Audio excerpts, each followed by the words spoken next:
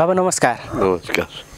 आज हामी यो डाँडोमा आएको छौँ, त्रिशूल डाँडो भन्छ क्यारे सायद यो होइन त? हजुर, त्रिशूल डाँडा जग्गाको नाम महाकाल त्रिशूल डाँडा। महाकाल विशेष गरी कुन भगवानको पूजा हुन्छ यहाँ? पञ्चमुखी हनुमान, सन्तोषी, महाकाली, महाकाल, पशुपतिनाथ उता हुनुहुन्छ। यता सन्तोषी माता छ। यो रुख 600 वर्ष पुरानो। बाबाको बारेमा धेरै जान्न मन लाग्यो। यहाँ पुरानो पहिल्यैदेखि बस्नु भएको रहेछ। यहाँलाई के भनेर यहाँ चिन्ने गर्छन् वरिपरि? मलाई कालीनाथ बाबा, कालीनाथ अघोर फलारी भन्छ मलाई। अघोर पनि भन्छ भनेको अघोरी बाबाहरू त एकदमै तपस्या अथवा के एकदमै अलि धेरै गुण भएको भन्छ। के हो खास अघोरी भने? अघोरी भने तपस्या गर्ने, अरूलाई सहयोग गर्ने, लोकलाई हेल्प गर्ने, जग्गा डेभलप गर्ने, त्यस्तोलाई अघोरी भन्छ। त्रिशूल बाबा भनेर पनि हामीले त्यता तलतिर सोद्धाखेरि त्रिशूल बाबा पनि भनेर भन्दै थिए। त्रिशूल बाबा पनि भन्छ। मेरो नामै कालीनाथ। ठुलो त्रिशूल देखेर कोही त्रिशूल बाबा पनि भन्छन्।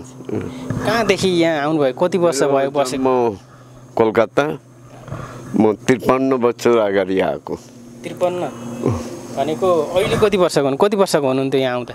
म 30-32 वर्षको थिएँ। 32 वर्ष। 2022 सालमा आएको म। 22 सालमा आउँदाखेरि यहीँ आउनुभयो कि कहाँ कहाँ जानुभयो? धेरै जग्गा गएँ। यहाँ 25 वर्ष भएँ। यहाँ 25 वर्ष भनेको कुन ठाउँ जानुभयो त? नेपालको अरू मन्दिर, मठ मन्दिर जानुभयो होला? सिद्धुरपश्चिम गएँ, दार्चुला गएँ, टिङ्कर गएँ, लिफू गएँ, कैलाश गएँ, यता मालिका अर्जुन गए, महेन्द्रनगर शिवालय गए, गट्टाचोकी गोरखनाथमा गए, सिद्ध बाबा आश्रम गए, धेरै जग्गा गए। इन्डियाकोतिर पनि जानुभयो? कलकत्ता साइड? कलकत्ता पनि गए, गङ्गासागर गए, कोलकाता काली गए, बेलुर मठ गए, भूतनाथ, यो सब जग्गा गए। भनेपछि जस्तो यहाँ कलकत्तादेखि यहाँ आएर बस्नुभएछ, यति धेरै समय भएछ, के कुराले यहाँलाई मन पर्यो यहाँ बस्नलाई? मलाई हिमाल खुब मन पर्ने। नेपाल शान्ति देश थिए, अहिले अशान्तिमा गुज्रिरहेको छ नेपाल। हिमाल मन पर्यो, शान्ति भएको कारणले यहाँ आएर बस्नुभयो। बाबा बन्न चाहिँ कसरी मन लाग्यो? पहिला चाहिँ युवा अवस्थामा के गर्नुभएको थियो? युवा अवस्थामा म साधु थिएँ। दीक्षा लिएँ, साधु बने। कति वर्षमा दीक्षा लियो? 12 वर्ष उमेरमा लिएको। 12 वर्षमा दीक्षा लिने के कुराले प्रेरित गरेर दीक्षा लिनु? साधु बन्ने इच्छा भए, दुनियाँलाई सहयोग गर्ने इच्छा भए। साधु भए पनि सहयोग हुन्छ। साधु भए पनि सहयोग भयो। सहयोग हुन्छ। देवी देवताबाट पनि सहयोग हुन्छ। लोकलाई पनि सहयोग हुन्छ।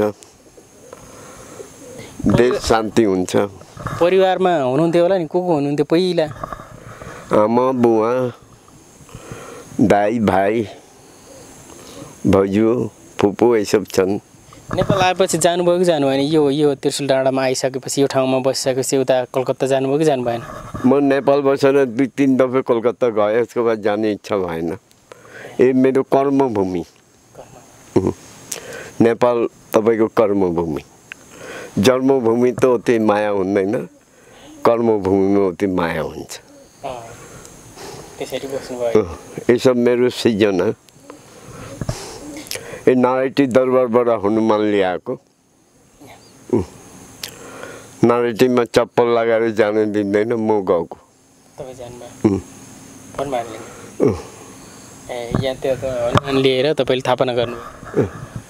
भनेपछि तपाईँको पहिला चाहिँ यस्तो दीक्षा लिने बाबा नभन् भनेर भन्नु भएन परिवारले? लुकी लुकी बनेको। उसको बाद भिक्षा लिन जानुपर्छ। म कोलकाता गएँ, आमा बुवासित भिक्षा लिएँ। उसको बाद घर गएन। यो अघोरी बन्नको लागि के गर्नु पर्ने बाबा? यस्तो तपाईँ जस्तो बाबा मतलब धेरै रहेछ नि त नामहरू। तपाईँको मसानमा बस्नुहुन्छ, मसानमै जिन्दगी बिताउनु पर्छ। भनेको कति समय बस्नु पर्यो? म 12 वर्ष बसेँ। मसानमा 12 वर्ष। मसान भन्नाले कस्तो ठाउँ? जहाँ मान्छेको लाज बल्छ त्यसमा मसान भन्छ। यता पशुपति भस्मेश्वर मेरो गुरुले आएर निर्माण गरेको भस्मेश्वर। गुरु चाहिँ यहाँको को पर्नुभयो? उहाँको नाम डाक्टर रामनाथ अगर। इन्डिया कि नेपाल? हो इन्डियाकै हो। अगर इन्डियामा आएर उहाँ धेरै जग्गा बनाउने भए, बस्ने भए। विराटनगर उहाँले धेरै निर्माण गराएको, ठुलो काली मन्दिर बनाएको, नेपालको होमियोप्याथिक अस्पताल बनाएको, त्रिभुवन युनिभर्सिटी उहाँको इसारामा बनेको। डाक्टर भनिसकेपछि अब कतातिरको पढेर डाक्टर हुनुभयो कि उहाँ औषधि उपचारको कि कस्तो? उहाँ पढेरै बनेको। पढेर बन्नुभएको डाक्टर? उहाँ एलएलबी पढेको। एलएलबी पढ्नु, कानुन पढ्नु। कानुन पढिसकेपछि पनि अघोरी हुनुभयो? उहाँ अघोरी भए। उहाँको वीरभूम जिल्ला जन्म। उहाँ 2010 सालमा आएको नेपाल पशुपति। उहाँ भस्मेश्वर बसेको। जस्तो अघोरी भन्दाखेरि त कतिले त डराउने टाइप्सको पनि भनेर भन्छन्, के हो यो खास? डरान्छ हाम्रो अनुहार देखेरै। त्यही त, त्यो अघोरी बाबाहरू देखिसकेपछि डराउने। यसो खान्छ, म खाँदैन। फेरि बुझेन माने रक्सी माछा मासु यसो खान्छ, म खाँदैन। म फलारी। अघोरी बाबाले चाहिँ खान्छ? म वैष्णव फलारी। जस्तो अलिकति बताइदिनुहोस् न, तपाईँ त्यति बेला जुन आजभन्दा त्यत्रो वर्ष अगाडि कति वर्ष भन्नुभयो अरे? म नेपाल आउनुभयो 53 वर्ष। 53 वर्ष अगाडिदेखि अहिलेसम्म यहाँ आउँदाखेरि के कस्तो परिवर्तन पाउनुभयो? कस्तो थियो त्यो बेला, अहिले कस्तो लाग्छ? त्यो खुब राम्रो थियो नेपाल। अहिले त चोर बदमासको अड्डा भयो नेपाल। पहिले त्यस्तो थिएन। जस्तो हामी त जन्मेकै थिएनौँ 53 वर्ष बनिसकेपछि त। अब त्यो समयमा के कसो भयो होला? त्यो समयमा के कसरी आउनुभयो, के कस्तो थियो यो, होइन? यहाँ बाबाहरू कस्तो थिए, मठ मन्दिरहरूको बारेमा त्यो यसो सम्झिँदाखेरि? त्यही टाइममा म पशुपति आएको, पशुपति बसेको। उसको बाद काठमाडौँ बसेको, सिंहसतल मोडुटोलमा पर्छ। सिंहसतल काष्ठ मण्डप त्यही साइडमा बसेको। राजाको बारेमा कतिको थाहा भयो यहाँलाई? नारायणी जानुभएको रहेछ। राजा त मेरो खातिर ठिकै थिए। त्यही टाइममा सस्तै थिए। अहिले धेरै राजा धेरै महँगो। धेरै राजा धेरै महँगो। राजा हटिसकेपछि खास पहिले मरिचमानको टाइममा सस्तो थिए। अहिले कोही मन्त्रीले सस्तो गर्न सकेन। मन्त्रीमा मरिचमान ठिक थिए। मरिचमान त्यो बेलाका। र अहिलेको जुन परिवर्तन त्यति बेला र अहिलेको के पाउनुहुन्छ? काठमाडौँतिर जानुहुन्छ अहिले? काठमाडौँ धुलो धारो खाल्टा खोल्टी कहिले कहिले जान्छु, देख्छु। कहिले कहिले जानुहुन्छ? कहाँसम्म पुग्नुहुन्छ अहिले जाँदाखेरि? कतातिर जानुहुन्छ प्राय? म यता भुइँमाल जान्छु, भङ्गाल जान्छु, कपनको मुनि त्यहाँसम्म जान्छु। अघोरी बन्न कति समय तपस्या गर्नु पर्यो भन्नुभयो अरे?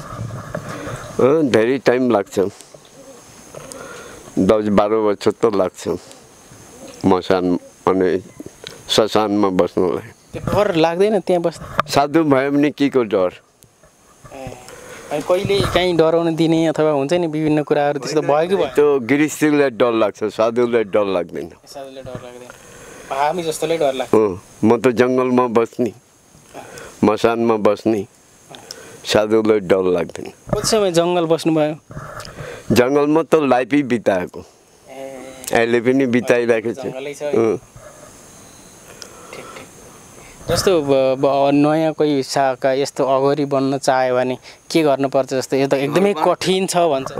घरबार त्यागो हरिद्वार चलो। जबसम्म त्याग गर्न सक्दैन ऊ साधु बन्न सक्दैन। साधु बनिसके कस्तो अनुभव हुन्छ? मनदेखि आत्मादेखि हुन्छ नि? आत्मादेखि पढो, पवित्र आत्मादेखि पढो अर्को ठाउँ। तपाईँ देखेर कतिको डराउँछन् मान्छे कोही कोही त डराउँछन् जस्तो अघोरी भनेपछि गाउँतिर पनि ओहो बाबा अघोरी भने बाघ गाउँको त मान्छे सब चिनिसक्यो त्यो डराउँदैन पहिला पहिला पहिला त डराउँथे के भन्नुहुन्थ्यो तपाईँले यहाँ गाउँलेलाई त्यस्तो डराउँदै म केही भन्दैन म किन डरा तिमी जस्तो त म पनि मान्छे हो डराउनु चाहिँ किन डराउँछन् होला हाम्रो चेहरा देखेरै डराउने चेहरा भनेको दारी पाल्ने होइन कालो लुगा लगाउने कालो लगाउने त्यस पछाडि अब मालाहरू भयो यो के मालाहरू लगाउनु भएको छ ए रुद्रराज ए बुद्ध चित्र ए जनै ए नादी कहाँ गएर लगाउनु भयो यो चाहिँ यो सब गुरुले दिन्छ गुरुले दिनुहुन्छ यसो त हाम्रो फेसन ए यो मेन चाहिँ त्यो हो त्यो भनेको जनै हाम्रो लाइसेन्स अघोरी बाबा बन्नुको लागि यो चाहिँ हुनु पर्यो हजुर कालो नै लगाउनु पर्छ भन्ने के छ विशेषता खासमा हामी कालम्बर उसको बाद हुन्छ बागेम्बर बाबाहरू कति प्रकारको यहाँलाई थाहा छ कस्तो कस्तो खालका हुन्छ कोही पहेँलो लुगा लगाउँछन् गिरिपुरी भारती छन् सरस्वती छन् नाथ छन् दर्शनी नाथ माने कुण्डल लगानी धेरै त हामीले पहेँलो लागेको देख्छौँ यहाँ कुण्डल लगान्छ कहिले अनुभव छ तपाईँलाई कोही मान्छे तपाईँदेखि डराएर भागे होइन हुन्छ नि विभिन्न अनुभवहरू मलाई अति देखेर भाग्दैन अलि नजिक आएर बसिन्छ अहिले चाहिँ बस्छ पहिला सुन्थ्यो नि पहिले त भाग्दै थिएँ अहिले त भाग्दैन यो दारी चाहिँ त्यति बेलादेखि नै पाल्नुभयो दारी कपालहरू दारी त्यति नै छ पहिलेदेखि यो अवस्था हुने बेलामा बाबा बन्दाखेरि कस्तो हुन्थ्यो त्यो पनि बताइदिनुहोस् न जस्तो हामीहरूलाई ओ बाबा बन्न खोज्यो भने त हामी बन्न सक्दैनौँ जस्तो लाग्छ होइन बाबा बन्नलाई बाबा होइन कि साधु बन्नलाई बाबा त लोकले भन्छ बाबाजी लोकले भन्छ हामी त बाबाजी होइन नि बाबाजी माने अल ग्यारेन्ड फादर साधु भन्नु पर्यो हामी साधुमा तपाईँको तपस्या गर्नुपर्छ साधु बन्नलाई जङ्गलमा बस्नुपर्छ एक्ला नारी परो बस्नुपर्छ अल नारी दिदी बहिनी त्यति कुराहरू हुनु पर्यो अरू त्यहीबाट बाँच्नु पर्यो तब साधु हुन सक्छ अरू के हुनु पर्यो यति कुराहरू त्यागिसकेपछि बाबा हुने मतलब साधु हुने भयो साधुलाई मान्छेले सहयोग गर्छ दिन्छ त्यही चिजलाई अरूले दिए परोपकार जस्तो यतिका उमेर भइसकेछ जिन्दगीमा हुन्छ नि कहिलेकाहीँ राम्रा क्षण नराम्रा क्षणहरू के कस्तो भयो यसो आफ्नो जिन्दगीलाई राम्रै छ कोही खराब छैन आफ्नो जिन्दगीलाई यसो सम्झिँदाखेरि त्यो बेलादेखि अहिलेसम्म नै साधुलाई त्यस्तो याद हुँदैन जनकल्याण साधु माने जनकल्याण गर्ने जैसे डाक्टर पपन्नाचार्य थिए उहाँ पनि जनकल्याण गरेरै गए यहाँले चिनेका मतलब यहाँको गुरुजी त हुनुभयो अरू प्रख्यात साधुहरूको कुरा गर्दाखेरि को हुनुहुन्छ यहाँले अलिकति बताइदिनुहोस् डाक्टर त्यागीनाथ छन् कहिले पशुपति आउनुहुन्छ पहिले एगी नरहरीनाथ थिए उहाँ अहिले हुनुहुन्न पहिले उसको बाद डाक्टर पपन्नाचार्य थिए उसको बाद छेप्रानाथ डाक्टर एगी नरहरीनाथको गुरु छेप्रानाथ मेरो गुरुको गुरु धर्मनाथ धेरै छन् यहाँले चिनेका प्रख्यात बाबा मतलब साधुहरू के बाबा थिए उहाँ अहिले हुनुहुन्न चुनचुन बाबा थिए अहिले हुनुहुन्न पागल बाबा थिए अहिले हुनुहुन्न पागल भन्नाले कस्तो पागलनाथ उहाँको नाम नामै पागल त होइन होला नि उहाँ पशुपति बस्नु हुनुहुन्थ्यो उहाँ अहिले समाधिमा छ समाधि माने गए जस्तो यतिकै बाबाहरू प्रकार हुँदो रहेछन् जस्तो विभिन्न विचित्र प्रकारका भन्छ नि जस्तो एउटा जस्तो तपाईँको चाहिँ नि अघोरी भइसकेपछि एउटा भयो सबैभन्दा खतरनाक बाबा भनेर कसलाई चिन्न पर्यो अब के भन्ने अघोरी नै खतरनाक त हामी नै हो त्यही त अघोरी नै खतरनाक भनेर भन्दै डर लाग्ने होइन जस्तै पागल भन्नु अलिकति सोध्न मन लाग्यो नामै पागल त्यो कस्तो खालको तपस्या गरेर अथवा के हुन्छ कालो लुगा लगानी यस्तै नाच्ने लगानी उहाँ पागलनाथ हुनुहुन्छ यो जनै चाहिँ कहिले लगाउनु भयो कति वर्ष कति समयमा 12 वर्ष उमेरदेखि लगाएको चुरिन्छ फेरि नयाँ फेरिन्छ हाम्रो जनै हुन्छ उनको तपाईँ सबको जनै हुन्छ काँचो धागोको गिरीपुरी सन्यासीको काँचो धागा औँठीहरू पनि लगाउनु भएको रहेछ यो सबलाई मान्छेलाई दान गरेको मैले लगाइदिएको इसको नाम जार्किन इसको नाम नीलम फायर स्टोन गोमेद यसको प्रभावहरू के काम ये सबको शक्ति आउँछ अहिले पनि तपस्यामा मतलब बस्नुहुन्छ उ गरेर पलेटी मारेर बस्छ 1 घन्टा बिहान 4 बजे खाने कुराहरू के कसरी खानुहुन्छ को बस्नुहुन्छ कन्दमूल खान्छ आलु पिँडालु तरुल यसो खान्छ अरू खानुहुन्न अहिलेसम्म म दाल भात खाँदैन दाल भात खानेवाला छन् उहाँ सब खान्छ मेरो भैरव सब छन् ये सब खान्छ भनेपछि कति समय भयो त्यसो कन्दमूल खान थाले 40 वर्ष भयो 40 वर्षदेखि कन्दमूल अनि जस्तो यहाँ एक्लै बस्नुहुन्छ कि अरू को छन् कि के छ यहाँ देख्दाखेरि त एकदम शान्त ठाउँ डाँडो जङ्गलै बस्ने बढी एक्लै बस्नु बाजे बस्छ उहाँ घर बनाउन लागेछ अहिले घरमै बस्छ कहिले कहिले आउनुहुन्छ पूजा गर्छ अलिकति बताइदिनुहोस् न यहाँको बारेमा के हो यो हामीले जान्न मन लाग्यो यो तपाईँ यहाँ बस्ने यहाँ बस्ने म यहाँभित्र बस्ने भित्र पनि टन्न पाल्नु भएको रहेछ नि कुकुर एउटा बसिरहन्छ म बाहिर आएँ भने भित्रै बसिरहन्छ कसैले सानसुम गर्छ कि भैरव तपाईँको म त्यहाँ सुत्छु पहिले माथि थिएँ माथि अहिले स्टोर भुइँचालोले पहिले त माथि सुत्नुहुन्थ्यो अहिले स्टोर बनाएको माथि चाहिँ सामान राख्ने बनाउनु भयो वाइफाईहरू पनि जोड्नु भएको रहेछ होइन सब दाताले ल्याइदिएको धुनी बाल्ने त्यहाँनिर धुनी त्यहाँ बाल्ने यो कहिले बनाउनु भयो तपाईँले भइसक्यो 20-22 वर्ष भइसक्यो 20-22 वर्ष भइसक्यो अरू यो यतापट्टिको के यतापट्टि पनि आउनुहोस् न यो चाहिँ सन्तोषी माताको मन्दिर अमेरिकाको राजदूत थिए जयराज आचार्य उहाँले बनाउने भएको राजदूत आएर यहाँ बनाउनु भएको उता जाउँ न अरू के उहाँ उषा आचार्य उहाँको मिसेस नेपाली हो नेपाली आचार्य त नेपाली हुन्छ ठिक अरू यतापट्टिको पञ्चमुखी हनुमान यो चाहिँ कहिले तपाईँले लिएको भन्ने यो के हो कहिले थाहा भएको यो चाहिँ 19 वर्ष भयो 19 वर्ष भयो कहाँदेखि लिएर थाहा पाउनु उहाँ तपाईँको नारायणी दरबारमै थिए यो तपाईँले लिएर आएको भनेको यही हो राजाले त्यतिखेर के भने त राजाले भने ल्याएर राखे त शान्ति भयो थिए माओवादी लडाइँमा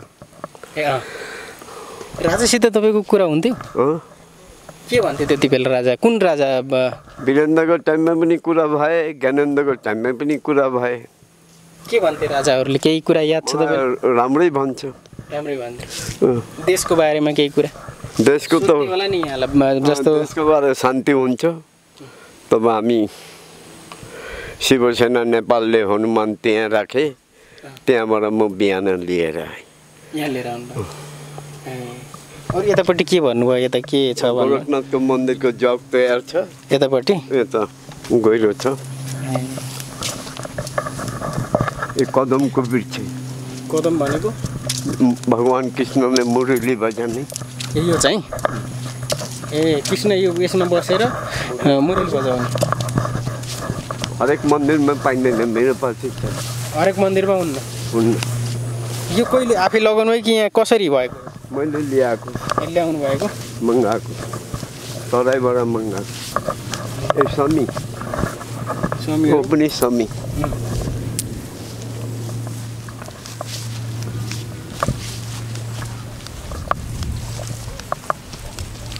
यो चाहिँ यहाँ के बनाउनको लागि ए गोरखनाथको मन्दिर बनाउने यतापट्टि तयारी रहेछ नि त 15 फिट जग थिए 15 फिट बढाइती उठे एक सालदेखि काम हुन्छ खर्चहरू कसले लगानी गर्छ त्यहाँ जनताको पनि छ सरकारको पनि छ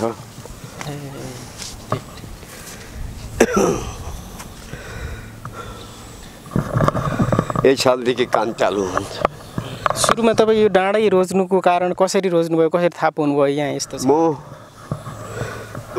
ज्योतिर्लिङ्गेश्वर महादेव थान छ त्यहाँ बसेको पहिले त्यहाँ एउटा मन्दिर बनाएको सीताराम मन्दिर 10 लाख तपाईँको दैसी खेलेर उठाएर बनाएको उसको बाद मलाई यहीँ मन पऱ्यो यहीँ आएको यहाँ थाहा पाउनुभयो त्यसपछि यहाँ आएपछि यहीँ मन यहीँ बस्नुभयो ए जग खनेको पहिला गढी थिए यो पृथ्वीनारायण शाहको गढी यहाँ चाहिँ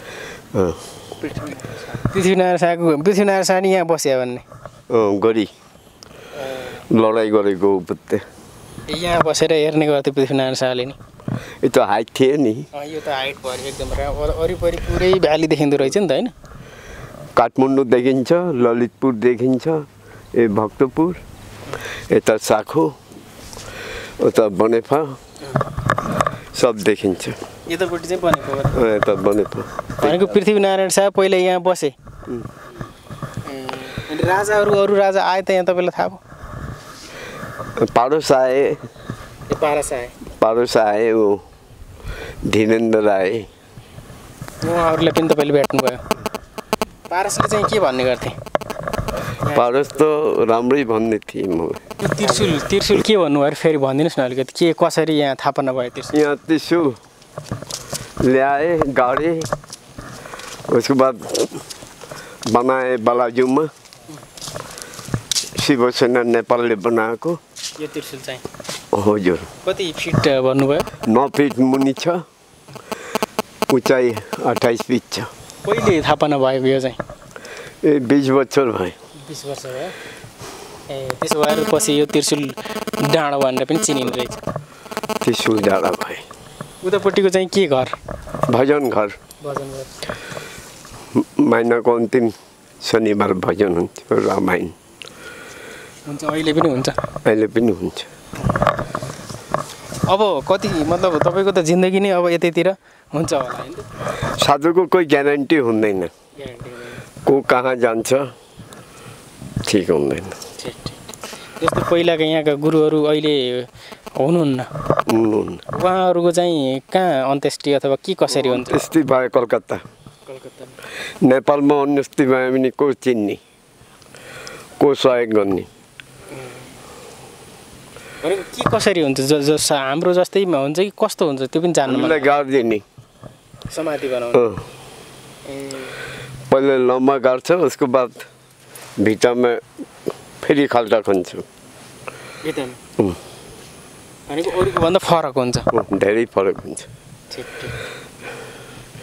गिरीपुरीलाई नुनले गाड्दिने हामीलाई चिनीले त्यो खास कारण चाहिँ के होला मिठा मिठा भनेपछि जे सामान्य मान्छेको भन्दा पुरै फरक एउटा कुरा जान्न मन लाग्यो अझै जस्तो जिउँदैमा पनि समाधि बस्ने भन्ने सुनेको छु मैले समाधि बस्ने भनेको त्यस्तो मान्छेहरू पछि बिउजेर आउँदैन बिजा आउँछ कसरी हुन्छ होला यहाँलाई के उपरवालाको मर्जी भनेको जस्तो मैले सुने अनुसार जिउँदैमा पनि समाधि बसेर माथिबाट के लाउँछ त्यसपछि बाँचेर फेरि साधु बाबा बनेको हुन्छ भन्ने पनि सुने ठिक तपाईँ ठिक सुन्नुभयो भनेको त्यो के कस्तो हुन्छ अलिकति बताइदिनु न यहाँलाई थाहा ध्यान गर्ने मुनि गएर बसेर ध्यान गर्नु माथिबाट कुनै हावा एउटा पौल हुन्छ त्यहीबाट आफ्ना पानी सुन्नुहुन्छ माटो मुनि बसेर ध्यान कति वर्ष बस्छन् त्यस्तो ध्यान खास कोही 12 वर्षसम्म बस्दिन्छ नखाई हावा खाएर बस्छ मर्दैन के कारण साधु मर्दैन तपस्याले भगवानको कुरा शरीर छोडिदिन्छ आत्मा मर्दैन पछि फेरि आत्मा आएर फेरि बिजिन्छ ल हस् त मिठो कुरा भयो तपाईसँग धेरै कुराहरू जान्न पाइयो बाबाको बारेमा के कसरी धन्यवाद यहाँलाई हामीसँग कुरा भयो हामी फेरि आउँदाखेरि यहाँसँग कुराकानी गर्नेछौँ फेरि हामी जय होस् तपाईँको नेपाल सरकारले भनिदिनुहोस् चारै बाटो बनाओस् गाह्रो छ यहाँ आउनु पनि गाह्रो रहेछ होइन पर्यटक रोड यहाँले भनिदिनुहोस् न हेर्नु भएको छ होला धेरै दर्शकहरू नेपाल सरकारले के भन्न चाहनु नेपाल सरकारले बोल्न चाहन्छ तपाईँ राजमा बस्नु भए चारै नै बाटो बनाउनुहोस् त्रिशुल डाँडा मार्ग तपाईँसँग घोषणा गरेछ बाटो बनेन बाटो बनेछ भनेको विकास चाँडै गर्नुहोस् बाटो राम्रो बनाउनुहोस् भन्ने यहाँको चाहना छ सरकारले त्यही भन्न चाहनु हस् त धन्यवाद तपाईँले